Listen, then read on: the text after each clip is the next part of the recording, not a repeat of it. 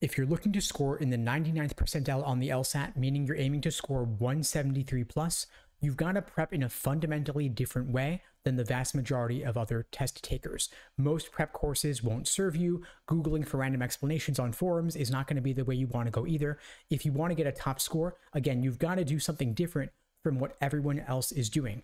I'm going to assume as a given that you already have a basic foundation in the various sections of the LSAT, the different question types, that you've already drilled questions by type, you've worked on your pacing, you've worked on your endurance, but you're looking to reach the next level in your LSAT prep. If you've already done the basics, this video is for you to help you reach that fundamentally next level.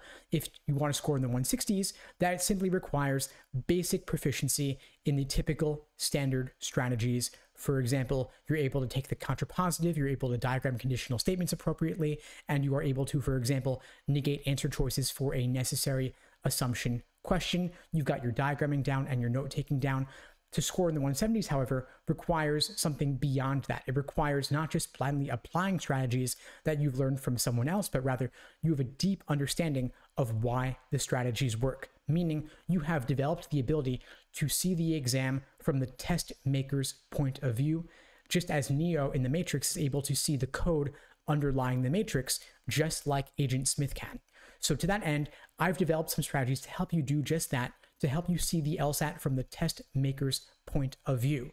One of the biggest breakthroughs I got in my understanding of the LSAT was when I started writing my own LSAT questions. In fact, I wrote about 10 of my own original logic games. This was not just me taking LSAT written logic games and changing the topics and the variables. I was actually writing my own original logic games from scratch. And it takes a lot of work, it turns out, to write a flawless, perfect logic game. It took me about 6 hours of focused work for each logic game that I created to make it realistic, to make it difficult, and to make it airtight with no mistakes at all.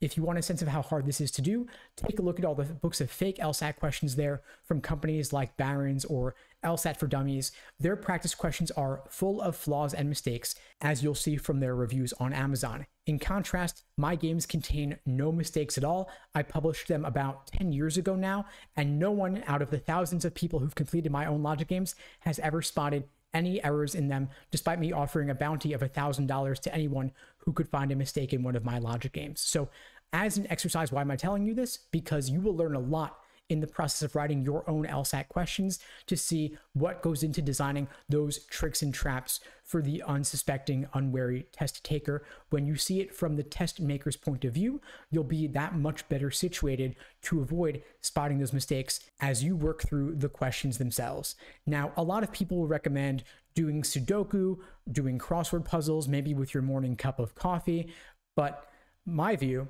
there are approximately 400 actual official LSAT logic games released by LSAC.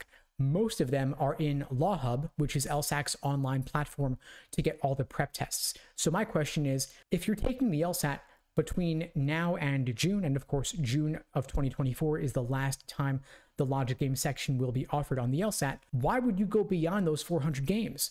If you've got only a couple of months, will you really ever get beyond those 400 games that LSAC has released as official LSAT practice questions? And could you get a perfect score on all of those logic game sections?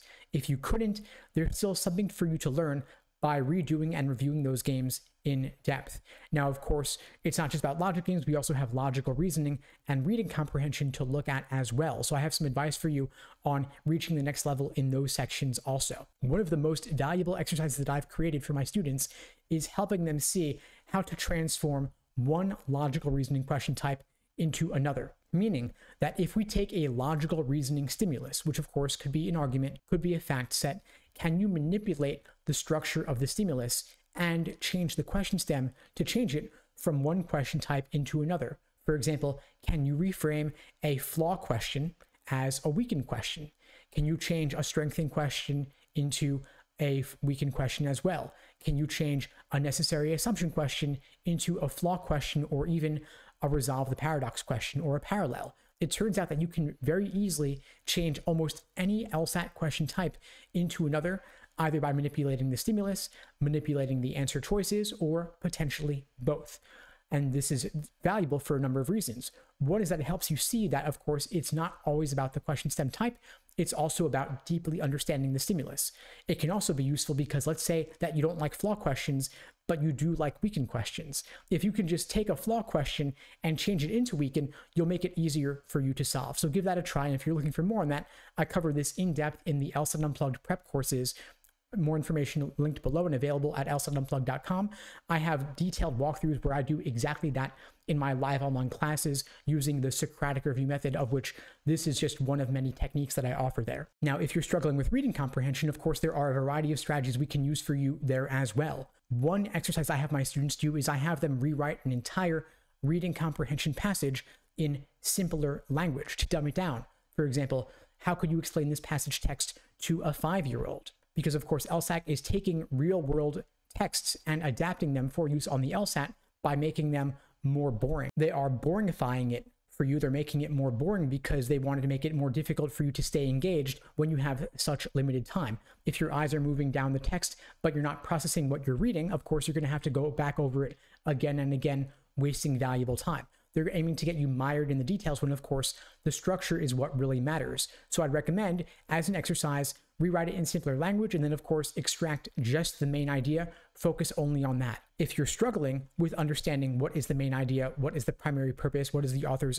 central opinion of the passage, you might, as an exercise, do dozens of passages where you just read the text and solve only the general global main idea type questions, which include main idea, primary purpose, author's tone, best title for the passage, passage organization. Leave aside all the detail-oriented questions. You can always solve those later. But if you don't know the main idea, then of course you don't really know anything at all. So I recommend slowing it down as a drill. Just read the passages and just solve the main idea questions only.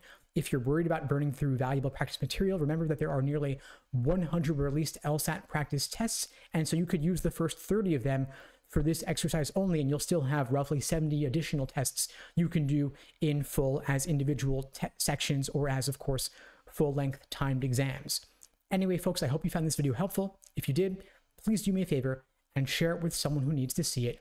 And if you'd like my help in reaching the 170s and implementing strategies like this, there are a variety of ways I could support you, and I'm looking for a couple of students aiming to score 170 plus on the LSAT in the next 3 to 6 months. If this describes you, you can check out the links below to book a call with me and my team. We'd be glad to help you out.